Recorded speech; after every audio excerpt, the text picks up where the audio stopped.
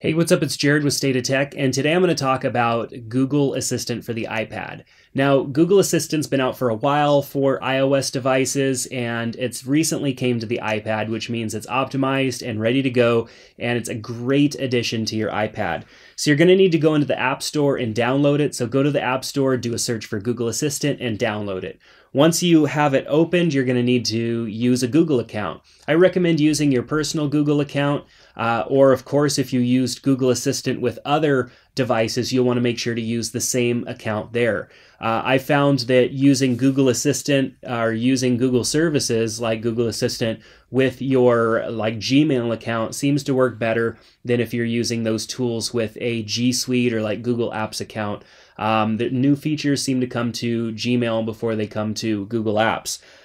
So let's go ahead and open that up. I already have my email address assigned, so I don't need to go into that. But what are some of the things that you can do with Google Assistant? Now, of course, Google Assistant is kind of a competitor with Siri.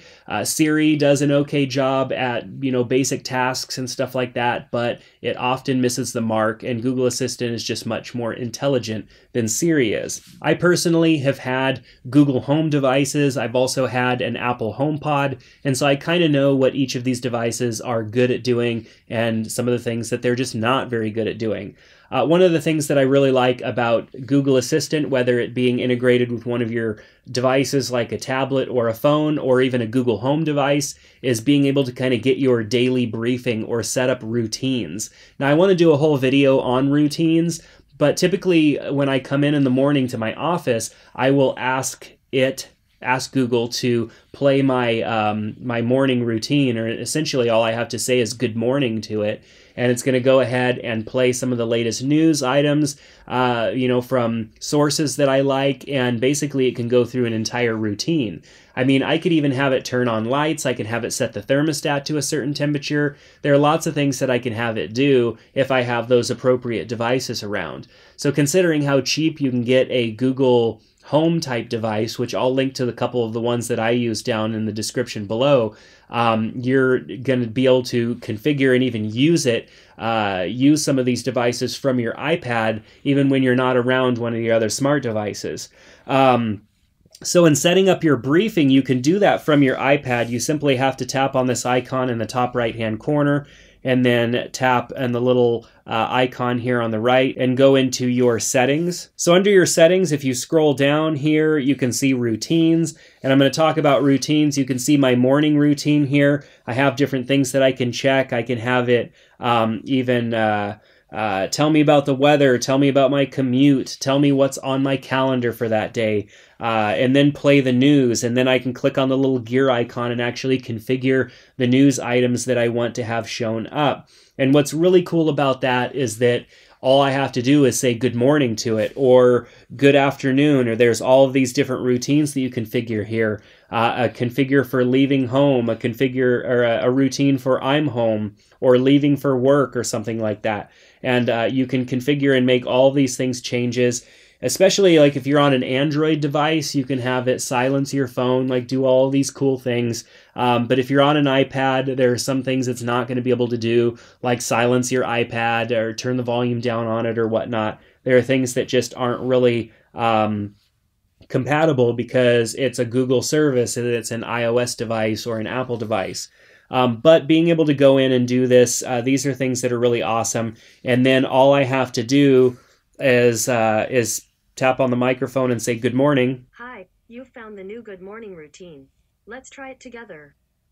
First, here's some information to start your day. Currently in Modesto, it's 59 and cloudy. Today, it'll be rainy, with a forecasted high of 59 and a low of 47. Next, I'll play the news.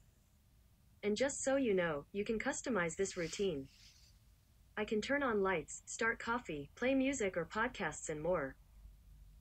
To customize your good morning routine, check out routines in Google. So I can also tap on the X to stop that routine. Obviously, it's kind of explaining some of these things to me for the first time because this is the first time that I've used them on my iPad. but I've used them on my iPhone, I've used them on my Android devices for quite some time, and most definitely my Google Home devices. So it's really cool because it just plays through all of these things. These routines are something you can't set up in Siri very well. You can have it play some news, you can have it like decide, you can tell it to start with something next time, but you can't have it go down a list. You can't customize it very well. And that's where I really like using Google Assistant on the iPad, because now I can use it on all of my devices. So the next thing that I think is extremely useful is just, this is something you can do, of course, with Siri, but creating a shopping list or creating some sort of a list. I can have it remember specific things. For example, I can start a shopping list by just simply talking to it. So I tap on the microphone and then start talking. Add milk, eggs, and peanut butter to my shopping list. Okay, I've added milk, eggs, and peanut butter to your shopping list. Now all I have to do is tap show me my shopping list, and it's got my shopping list. I can go ahead and check that out. There's my list right there. I can add things manually to it, or I can even hit done, and then I'll go and add some more things. So let's see, add beer, bottled water, and Pepsi to my shopping list. Okay, I've added beer, bottled water, and Pepsi to your shopping list. So let's hit show me my shopping list. Here you go. And there's that shopping list. It's added the items to it. It's fantastic. I can even create lists for other things, not just shopping. You know, maybe you want to create a task list for the day. Maybe you want to just create a list of things that you need to do the next day, or schedule some things just to check off. I mean, it's really amazing. You can just do this straight from Google Assistant. And of course, that list now is available on my other mobile devices as well. So I can go over to, say, my iPhone, or, well, let's just do it on my iPhone. I'm going to open up Google Assistant and say, show me my shopping list. Show me my shopping list.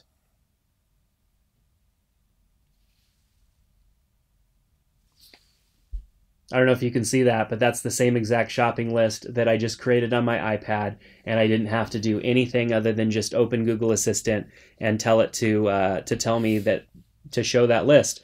Another thing is to get your photos. I mean, if you use Google Photos to back up your photos, which I highly recommend, Google Photos is another app you can download to your iPad or your iPhone. It probably came on your Android device.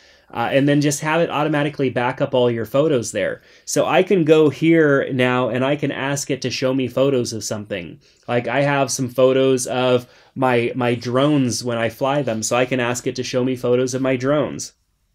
Show me my drone photos. This is what I found in your Google Photos. So there we go. And then it gives me some other suggestions. So I could say, show me some of my photos from Christmas. Show me photos from Christmas. Take a look at these pictures from your Google Photos. There we go. I mean, this is fantastic that it does this. And then I can tap on one of these photos, and then it opens up that photo big, and I can see it. I think this is just amazing that you can do all of this from Google Assistant.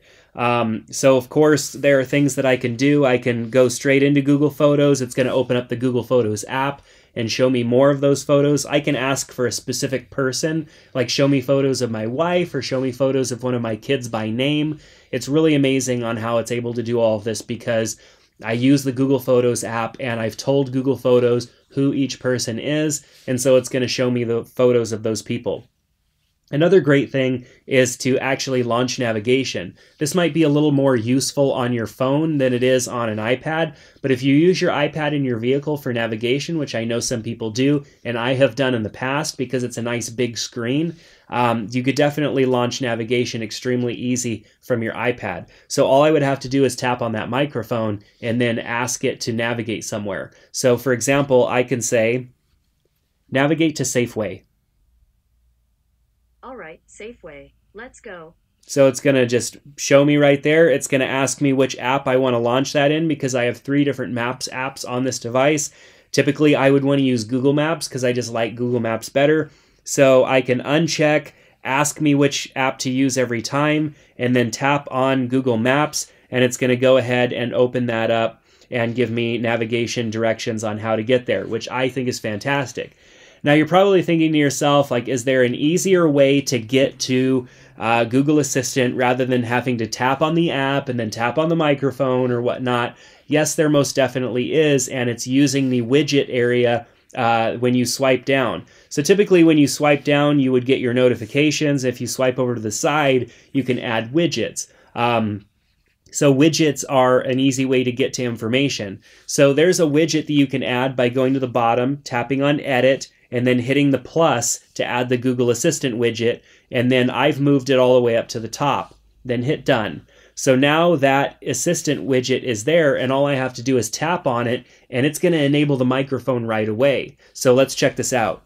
Show me my photos of Liam. This is what I found in your Google Photos.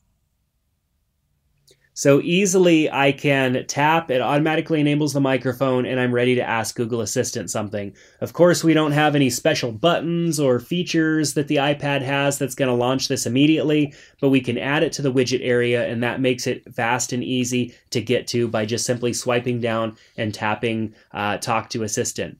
So that's how to use Google Assistant on the iPad. I hope that it helped you understand and use Google Assistant a little better. I have some more videos planned for using Google Assistant. I really want to take a deep dive into routines. So make sure to click that subscribe button here on our YouTube channel so that you can be notified when we put out new videos. The routines one is going to be just awesome. It's kind of a game changer, especially if you want to get the most out of your devices, whether it even just be your tablet and your phone. But if you have a Google Home device or whatever, even if it's the little mini one that they sell for like 35 bucks, it's going to help you get the most out of that. So also check out the links in the description below. Like I said before, the Google Home devices and some of the accessories I use to make sure that I can use these things regardless of where I'm at in my home or office, I have down below so that you can check out. And make sure to come back and check out State of Tech here on YouTube later, because I'm going to be doing a lot more on how to use these assistant type devices and whatnot, and give you some tips that make them extremely useful. So that's going to do it for today's video. Thanks a lot, and I hope to see you back here soon.